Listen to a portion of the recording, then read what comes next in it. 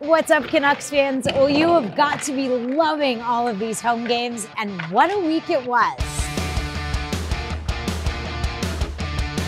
The Hughes Bowl, a special moment for Quinn and his family, with all three brothers playing in the same NHL game for the first time.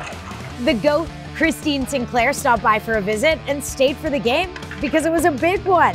Thursday, we saw the launch of Team 43 and a night to recognize BC Firefighters, with Casey DeSmith picking up his first shutout as a Canuck before they wrapped up the week with a win over the Canes. We have to ask you about the goal. At what point did you know you were committing to the wraparound? As soon as I saw Mick cycle it behind the net, I just wanted to get the puck to the net, and I'm glad it went in.